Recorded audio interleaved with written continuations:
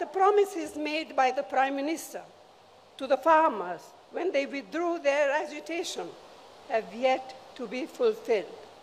Meanwhile, it looks as if procurement of wheat this year will fall steeply, threatening the very foundations of our national security, food security program. Prices of essential items of mass communication, of mass consumption, like cooking gas, cooking oil, pulses, vegetables, fertilizers, petrol, and diesel, continue their upward march, placing an intolerable burden on crores of families.